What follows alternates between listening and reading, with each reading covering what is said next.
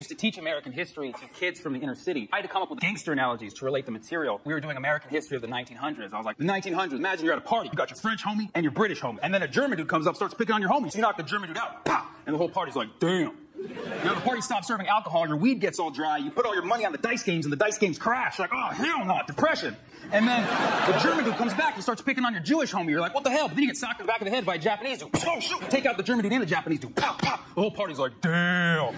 Now you see two Korean twin brothers fighting. One's in red, one's in blue. You help out the one in blue because you're a crip. You know what I'm saying? And you're like, shoot, I'm gonna go holler at this Vietnamese Ho Chi Minh, right? That's her name, Chi Minh. She's a hoe. You're like, what's up, Ho Chi Minh? You looking good, girl. She splashes the orange soda back in your face. Meanwhile, across the party, there's a Russian dude straight staring you down, really cold. The Russian dude's like, what? You're like, what? And nothing ever happens. And then there's a Rocky who burning up the rug. You chase him out the party. He disappears for 10 years. You give your Somalian homie a sandwich. You hook up with a girl named Monica in the bathroom. The party's like, damn. You're like, my bad. And that's the 1900s right there. That's all.